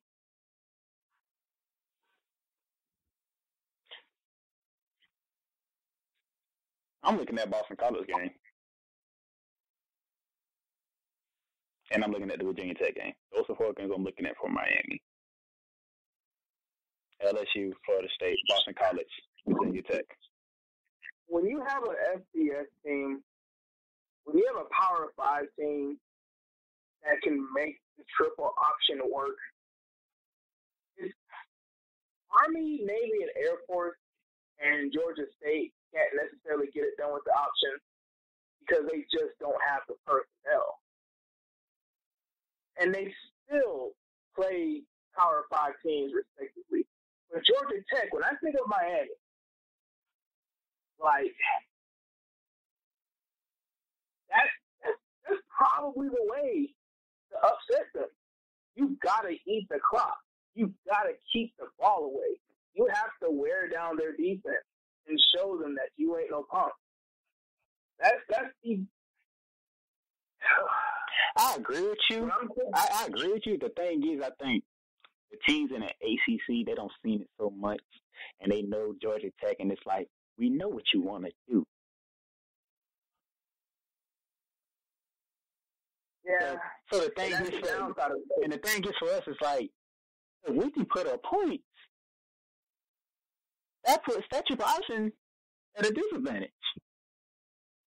Yeah, and that's the thing. Georgia Tech, you know that they want to run for 450 yards. You're going to have to make them pass the ball. And the only way that you truly make a triple option team pass the ball is to be up 21. And I think y'all know the days of Stephen Hill and Calvin Johnson. They ain't got a wide receiver that can save them. Now, if Georgia Tech comes in with a defense, then I'm with you. Well, if you don't have a defense to go on the other side of that triple option offense, who cares? Yeah, because I mean, y'all took 8 minutes off the clock and scored a touchdown, but guess what? We just took 2 minutes and we just scored right back. Yep. And when you talk about an upset, that's literally what's going to have to happen. It has to be Georgia Tech gets the kickoff, takes 9 minutes to score, Miami takes a field goal. Georgia Tech scores. Like, Georgia Tech is going to have to get touchdowns. Like, they have to get touchdowns. Because if they kick a field goal, then score a touchdown, Miami can still tie up the game or take the lead in like 3 minutes. But that's the thing with the triple option. The triple option, once you get to the red zone, you run out of space. So, but that's always been the dreaded. That's the weird thing. We talk about ridiculous standards, and we talk about who's going to make the playoffs and stuff like that. In the BCS era, Georgia Tech, like, getting a New Year's Six bowl, it would have been, it's politics, it's Nick Saban, it's Mark Richt, it's Georgia, it's Ohio State. What you gonna do? It's politics. You can't do that now. Because what the playoff has basically done is, if you win the ACC, you're gonna make the playoff. So if you're not doing all that you can to win the ACC, then what are you doing? Well, show picking the Miami Hurricanes. Let's go to my pick, the Clemson Tigers schedule. Foreman, that's an easy, 70-0 victory. Week 2, September 8th, at Texas A&M, Jimbo Fisher era.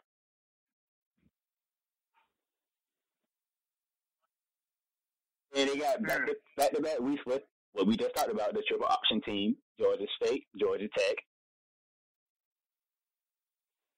Home to Syracuse at Wake Forest. NC State comes in. Sucker that game. NC State. Sucker that game. At Florida State, sucker that one. Louisville comes into Death Valley at Boston College. Home to Duke and home to the South Carolina Gamecocks.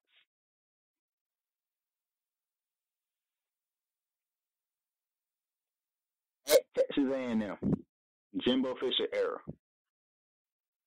That's another ACC, SEC match.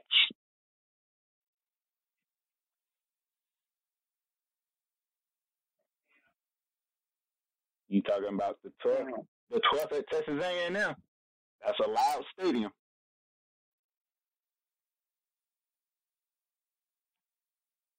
You drop down to October 20th, NC State.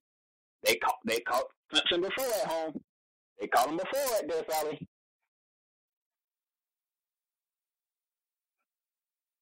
At Florida State. What kind of team would they be by that time? Yeah. Home to Louisville. How would they look around that time without Lamar Jackson? And that's, I know that we have to do our fair, shake of everything, be objective, but God, poor Louisville. They're going to have a rough year. So you're saying, without Lamar Jackson, that is it. Louisville is a down year. Don't even consider them. Yeah, man. I know now it's college football, and they can always have a quarterback show up this year, red shirt, whatever, true sophomore. They can always have a quarterback show up this year, but I mean, ain't no Baker Mayfield this year. Not Louisville. At Boston College, we already said about Miami. Going to Boston College, that's always a tricky game. And then you finish the season off with your in-state rivalry with the South Carolina Gamecocks. Yeah. You think South Carolina spoiled something? Not at Death Valley.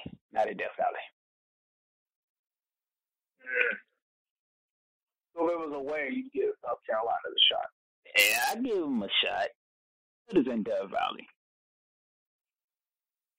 One thing I know about Darrell Sweeney, he gonna tell the team, don't you look ahead in that conference championship game.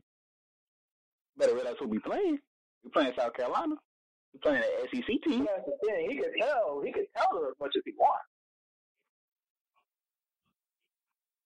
The difference between a Darrell Sweeney and Nick Saban is Alabama. Like, it doesn't matter if you got them to the national championship and y'all were still in the game and going into halftime. If you're not going to win that game, we'll bench you. If you're not, it doesn't matter if you were a 5-star recruit and you committed to Alabama at the last second because of Nick Saban's recruiting. If there's a 1-star or a JUCO transfer that's better than you, you will be on the bench. You want to transfer? Okay. He'll block you and make sure you never play in the SEC again. Nick Saban is Alabama. I could understand that. But Darrell Sweeney, I'm not saying he's not a great coach. I'm not saying he's a leader of men. It's just, I don't know, man. I'm not saying, South Carolina. I'm not saying that. It's just when you think of like the whole scope of what we're talking about here. Like, Well, all right, just to recap, Dallas is picking the Hurricanes to come out the ACC. I'm going with the reigning champs of the ACC, the Clemson Tigers. But let's switch gears here. Let's get to our last topic of the day. We're going to the Big Ten. And how Dallas been waiting on this one. We're talking the Big Ten, and the Big Ten is looking like at the beginning, Ohio State was supposed to run the conference. But some things happened. Some things happened with Urban Myers. The situation with the former assistant coach and the mess advisor with his wife. Urban Myers is now on administrative pay leave as the independent investigates this matter, which they say it should conclude within 14 days.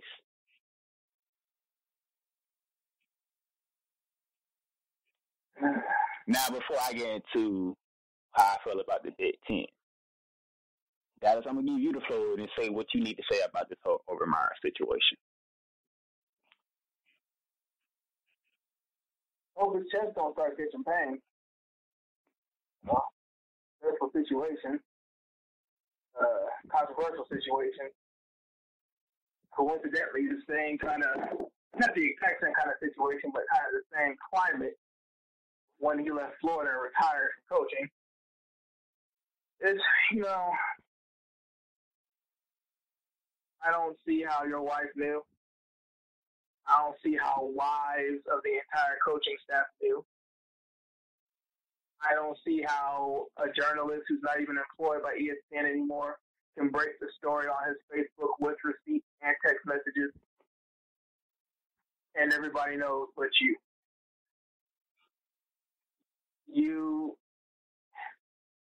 You're in the same conference as one of the worst college football scandals in history. We're in an era of really making sure that our women are protected and making sure that we can quell domestic violence as much as possible. And you didn't know. I'm just trying to figure out how you're the great Urban Meyer. You won national championships at Florida. You won a national championship at Ohio State.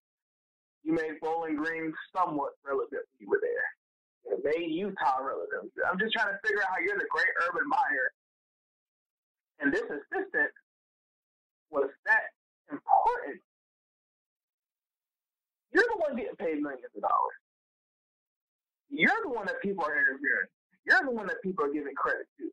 You're the one that people are putting the blame on. What was so special about this assistant where you would let all this happen and you would let it come to this? What? It's not even about football on the field anymore. Because as a man, much less a football coach, you can't, it couldn't be me.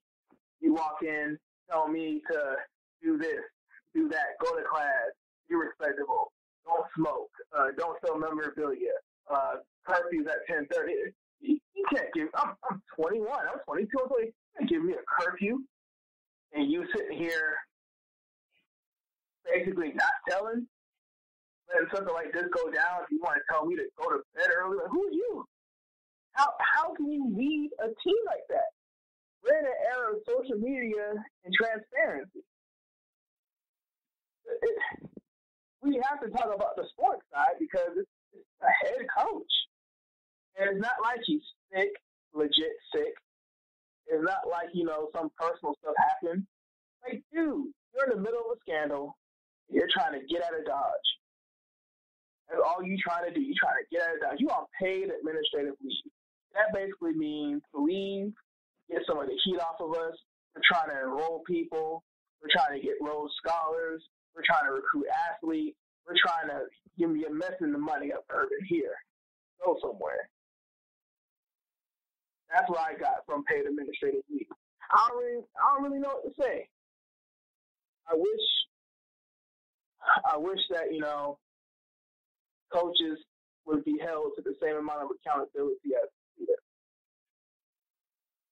If this was a football player, he'd probably either be detained right now or he would have been dismissed indefinitely, whether he did it or not. And you know what? As he should be. Because either way, man, you got to be smarter and stop putting yourself in situations, whether you did it or not, where this can happen. Because in the NFL, all it takes is one mistake and nobody's going to believe. Because then you're a blue check celebrity. But you can't tell a college kid that you're getting paid millions of dollars and you're trying to protect somebody who's your assistant. You're getting paid millions and millions of dollars. You can ride off into sunset. He's mad at you for firing him? So? Stop picking up the phone. Change your number. I don't really know what else to go about it. It's disappointing. And as a coach myself, it's hypocritical. And that's the thing that sucks the most about it. It's super hypocritical. We got 13 kids going down to get suspended for selling shoes, so they clearly needed the money. But Urban Meyer's on paid administrative leave. And this woman could have died. And they could have did everything in the world to stop it. All right, as you see, we're going to cap it right there, so we're going to get into the football side of it. Before this came out about Urban Meyer, the coaches poll came out, and Ohio State was ranked third behind Clemson and Alabama. Wisconsin was the second Big Ten team, and they was ranked seventh behind. They was ranked seventh with Penn State ranked ninth. But CBS came out with their poll, their rankings, and they have Ohio State fourth with Wisconsin fifth, Penn State eighth, and Michigan State at 10th. So you clearly can see that CBS factor in the whole Urban Meyer situation in their rankings. And the coaches poll did this before the Urban Meyer thing came out. Now, we'll see what the AP poll comes out. It should be coming out soon. We'll see what Ohio State and Wisconsin are ranked at. But Dallas, are you rolling with ESPN and saying that Ohio State is on top of the conference?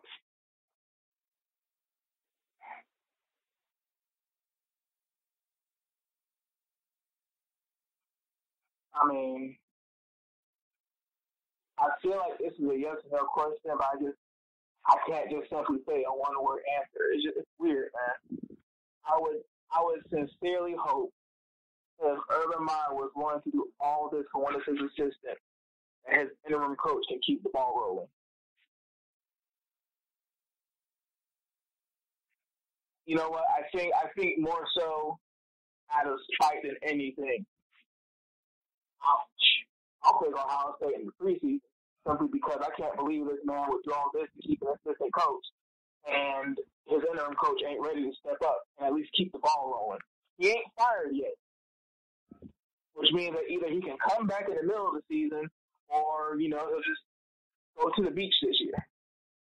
Either way, until Urban Meyer is fired, all this dude has to do is keep the ball rolling. He just needs to keep the train going. So I'll stick with Ohio State just because I hope the program doesn't fall down for the one dude. That brings an even bigger issue with college sports that we got to address. But, I'll stick with Ohio State.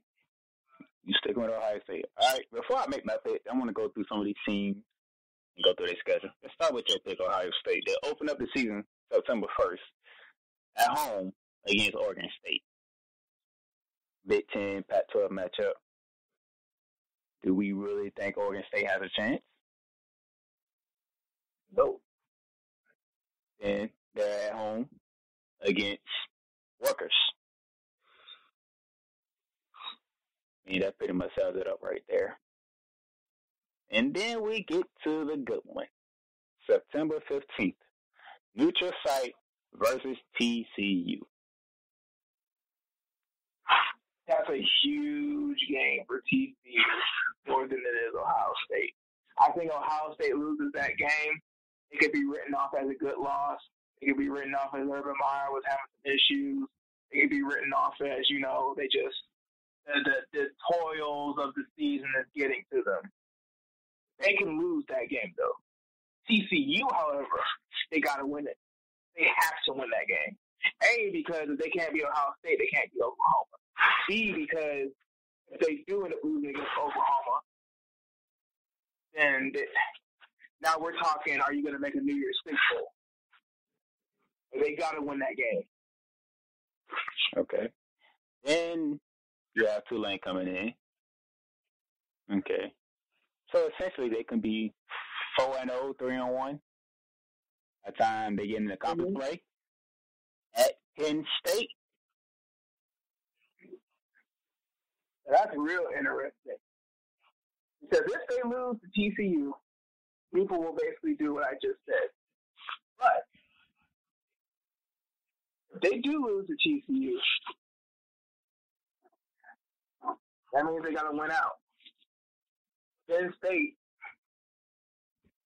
we're talking about a team that's won the Big Ten once within the last 4 years. They've been the top of them out. They know what it takes to get it done. James Franklin's been doing the work. So, I mean,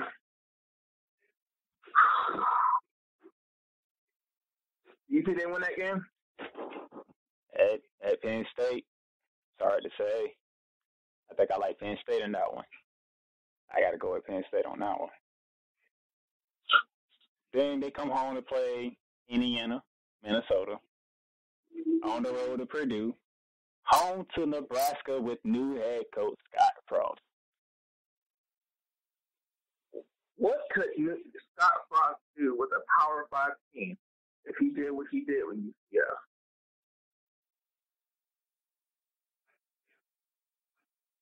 I get it. I understand. He went home. Who doesn't want to go home to help?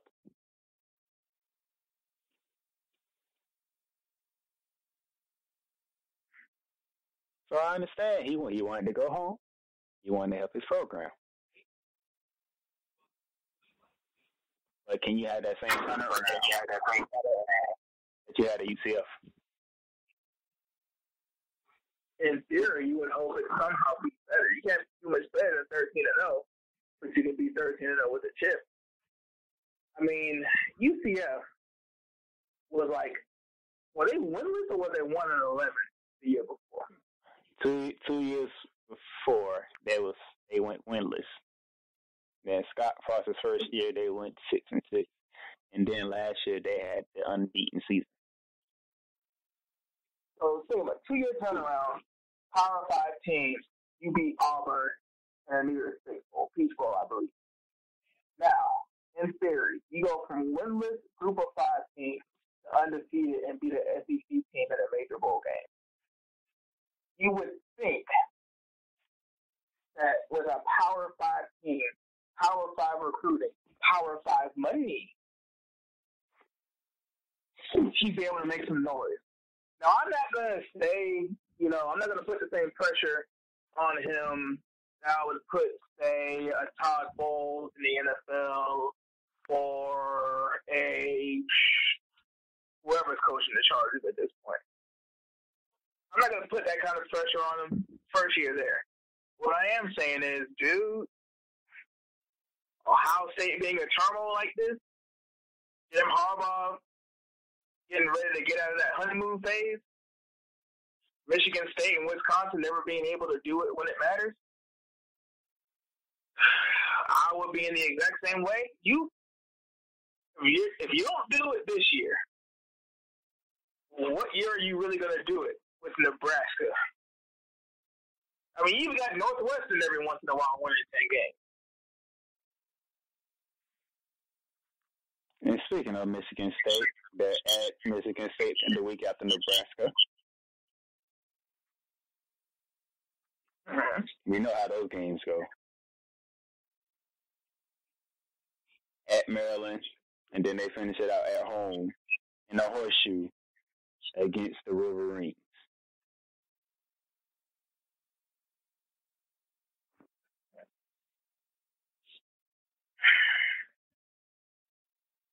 This season could go either way. Let's like context the discussion before we go anymore. Who are the 3 teams that could win if Ohio State? If this is just too much for Ohio State. If Ohio State loses to Penn State and TCU, a 2-loss ACC team ain't going to get into the playoffs. So who are the 3 teams that could win the conference and have a chance to get into the playoffs? Penn State. If Ohio State did it. Penn State. All right. Wisconsin. Wisconsin. And either one of the Michigan teams.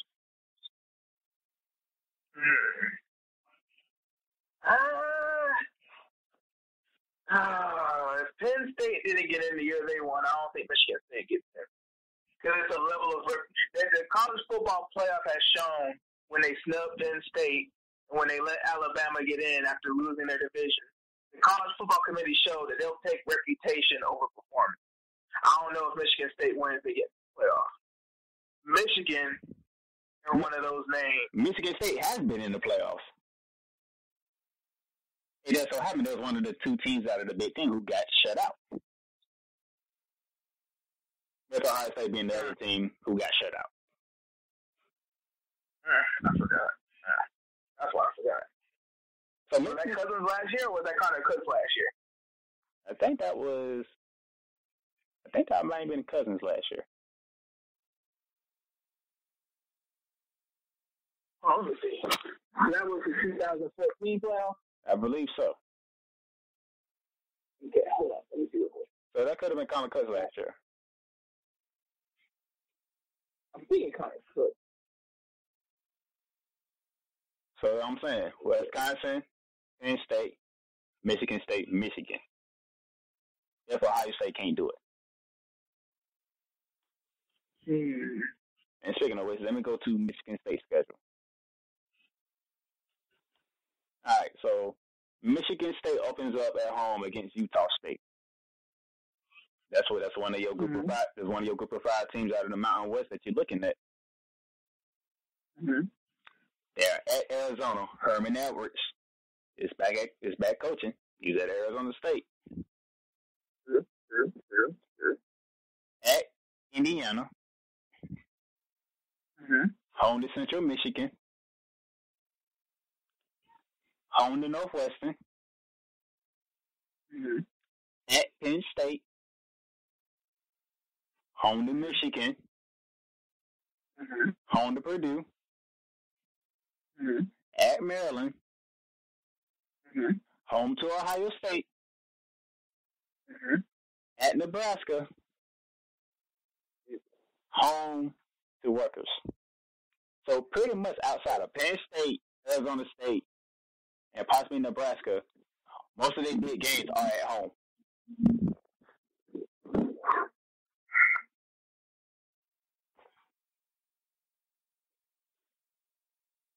That's good.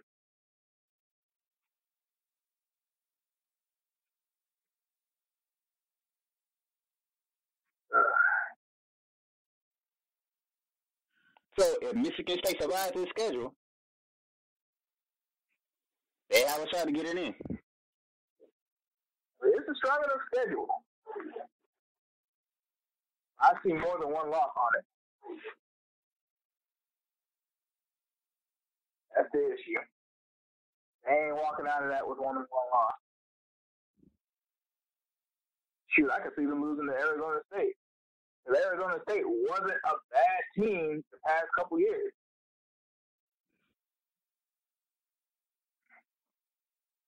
In Nebraska, Michigan State is one of those teams when Nebraska, that's a win that Frost can get. That's one of those, this is a new era win that Frost can get. I see more than 2 losses. I definitely see more than one. And like I said, a 2-loss ACC champion ain't getting into the playoff. So if we can see more than one loss, then So you're saying a 2-loss Big Ten doesn't get in either? yeah. Okay. So we're going to be talking probably one Pac-12, one Big 12, 2 SEC. But again, if Clemson repeat, I think they repeat either undefeated in the regular season or with only one loss in the regular season. So all I know is, yeah, man, between those 2 conferences, it's we're gonna stay in the state of Michigan. We're gonna go to the Michigan side. okay. They open up. Now here's the weird thing. Now the weird thing about Michigan is Ohio State, Fred. Michigan State, power. Wisconsin, power. Northwestern, just good coaching, ball control, get it done. Indiana, jobber. Iowa, baller. Rutgers, jobber. Michigan, what do they do? What is their identity? How many years of Jim Harbaugh? We don't even know really what they're good at. That's Jim Harbaugh. But let me go ahead. They open up at Notre Dame. And ESPN said the first college game day will be on site South End for Michigan Notre Dame. That's the game of the week. Opening week. So you're already coming out with the game of the week. Okay. They're at home for the next 3 games. Western Michigan, SMU, Nebraska.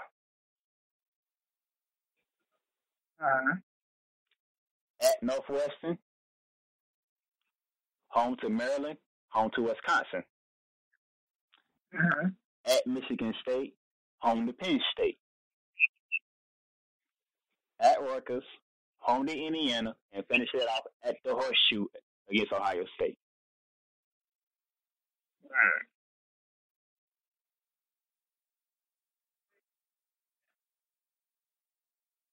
Now, in the pre-show, you said week 1 is the season for Michigan.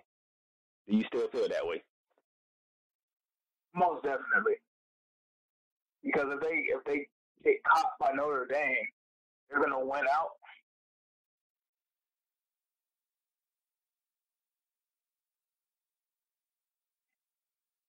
My thing isn't necessarily, oh, wow, Michigan lost to Notre Dame.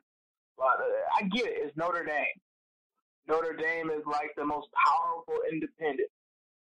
Army ain't there yet. BYU is garbage. Notre Dame is like the number 1 of the independent. So you're basically going to lose against Notre Dame, who's Notre Dame and has the track record, and is the number 1 independent team coming in. It's a good loss. But when you lose that game week 1, you're basically playing with your back against the wall the entire season. And I don't care who you are. I don't care what sport it is. If you're playing with your back against the wall the entire season, you're going to be playing scared. You're going to be too worried about doing what you have to do to not lose instead of winning. Yeah, they lose that game. That's a wrap. Because again, what has Michigan done? I feel kind of differently. They lose week 1. They got 3 straight home games, so they can bounce back very quickly. But Darnell, that's all well and good. Are they going to win out? That's the question. What I'm saying is they can lose week 1, but they have to schedule to make a noise. But I'm not talking about making noise. You can make noise with 2 losses. You can make noise, be 10-2, and then come back the next year ready to ball out. But are they going to win out if they lose against Notre Dame? I don't believe so. So yeah, that's if Urban Meyer either gets fired or suspended indefinitely, or this really takes a toll and the boys go rogue in the locker room, I think the Big 12 is washed out. I don't think a Big 12 team makes the playoff this year. That's not to say that the Big 10 Big 10, my bad. That's not to say that the Big 10 champion doesn't make a New Year's Six bowl. That's not to say that the Big 10 champion doesn't still show that, hey, hindsight being 2020, we're one of the 4 best teams. We should have gotten in even with 2 losses. But, I see your point about them winning out because they're not surviving Wisconsin at Michigan State and Penn State. They're not surviving that stretch.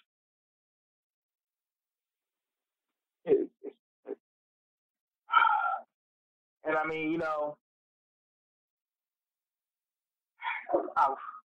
wish just for like comparison's sake, we could throw in Notre Dame because I mean, like the Army, UMass, BYU, love them, but they ain't got a shot in a dark hill.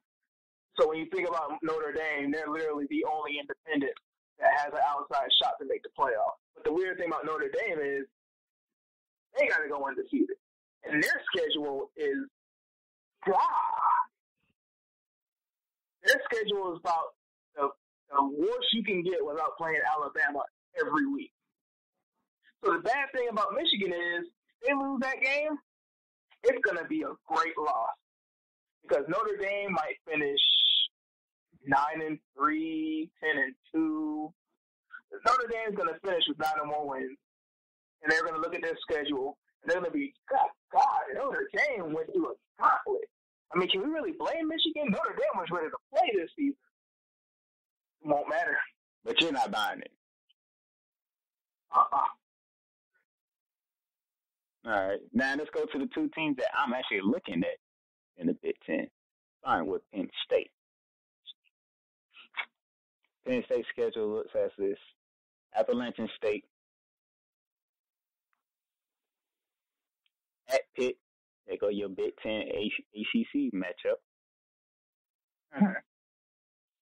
Kent State at Illinois, home to Ohio State, home to Michigan State. They're at Indiana, home to Iowa, at Michigan, home to Wisconsin, at Rutgers. They finish it off home against Maryland.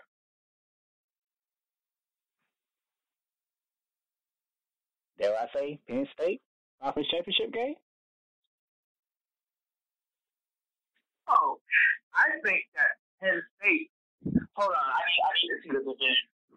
I need to see the division because I think that Penn State, they're not in the same division as Wisconsin or Michigan. Penn State definitely make it. Penn State is in the division with Ohio State, Michigan State. Jesus. Well, so do I say Wisconsin in the Big Ten championship game when I was looking at their schedule yet?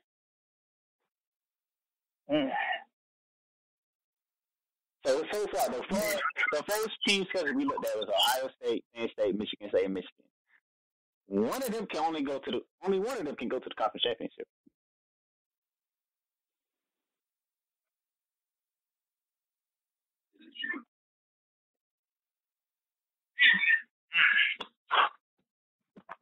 Ain't quite there yet, but that might be the second hardest conference division in all college football. That's up there with the SEC West. That is a tough. You like Ohio State. And the Big Ten overall. But dare I say, Penn State gets to the conference championship.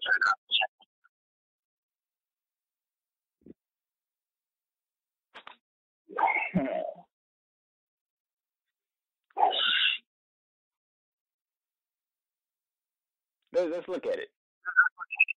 They have Ohio State at home. They have Michigan State at home. They have Iowa at home. They have Wisconsin at home.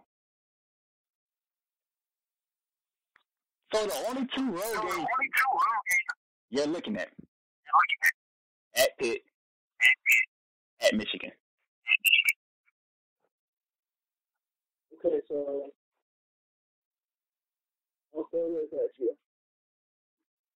We basically been talking about the East Division the entire time.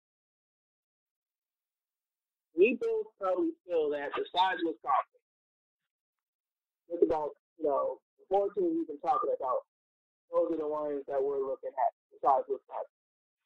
Also, there's actually Penn State or Michigan, or even Michigan State. They can get to the conference championship game.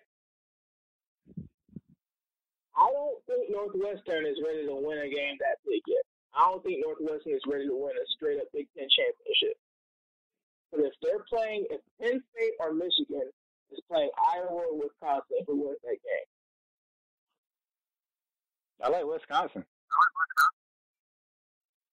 Yeah, out of Wisconsin, Iowa, Penn State, Michigan. If those are the 4 teams I can choose from, it's Wisconsin,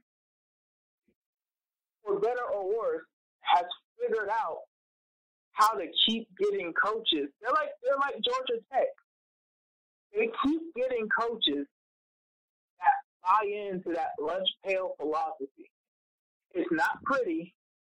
It's not technical.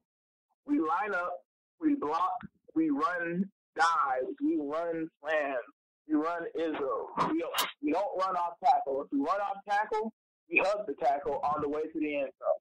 Like between the tackles, running.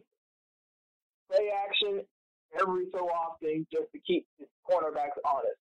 Because you don't want it to get to the point where they're doing quarterback blitz. I mean, it's, for better or worse, Wisconsin, you know what they're going to do every game. And they're doing it out of an I formation. No misdirection, no trickery, no straight up between the tackles the entire game. All right, before you go any further, let's run through their schedule. Yeah. They open up the 3 straight home games. West Kentucky, New Mexico, BYU. They go your BYU. They go your BYU team right there. Yeah, independent team. Jesus, God bless them. At Iowa. Sucker that game. Mm-hmm. Home to Nebraska. At Michigan. Sucker that game. Home to Illinois at Northwestern. Home to Rutgers. At Penn State. Circle that game. at Purdue, home to Minnesota.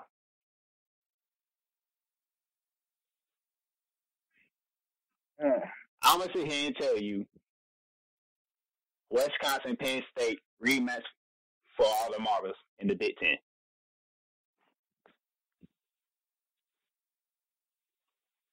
Despite whatever happens with Ohio State, I'm taking Penn State. I'm taking Wisconsin.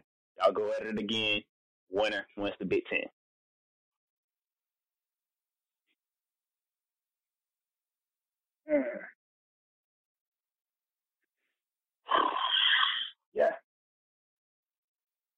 Yeah. It's weird, man. Like, you know, when I think of college football, it's consistency.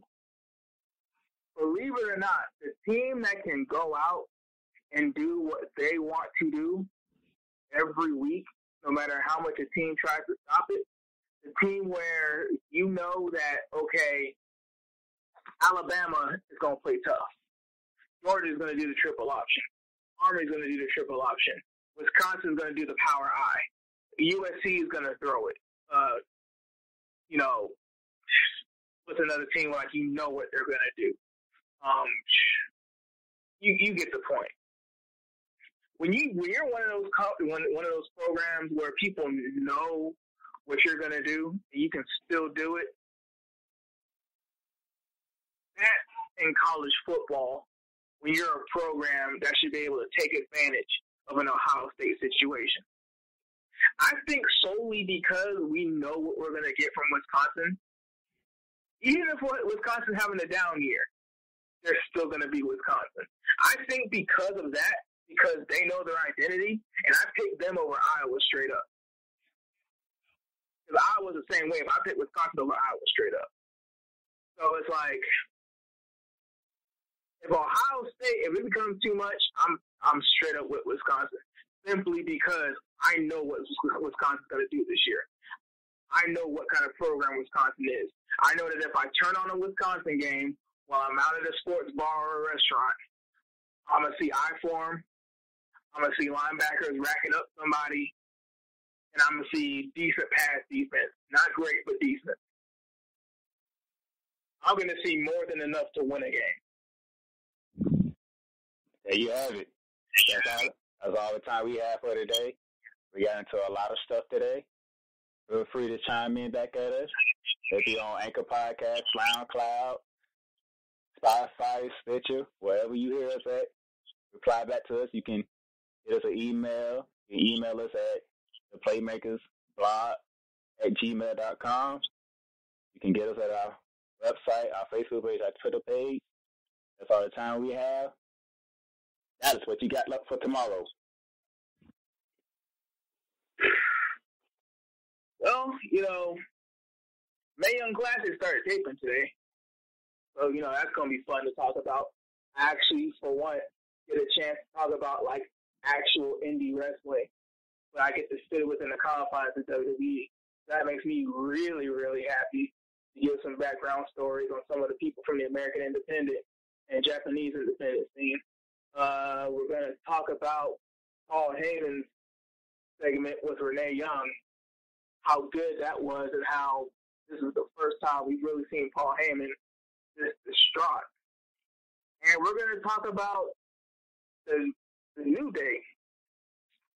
The New Day getting the win and going to face the Bludgeon Brothers at SummerSlam.